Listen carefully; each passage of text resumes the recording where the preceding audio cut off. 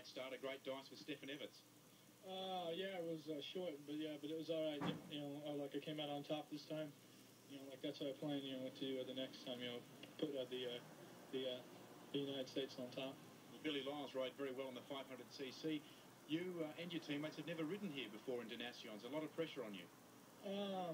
Not as much as I thought. You know, because I've been able, you know, like to block it out. And, you know, Jeff Emig, he does what he's got to do, you know, and that's go win the 125 class, and that's, you know, like, that's the best that I can hope for, you know. And then, you know, like, if I do that, you know, like, then I'll be happy.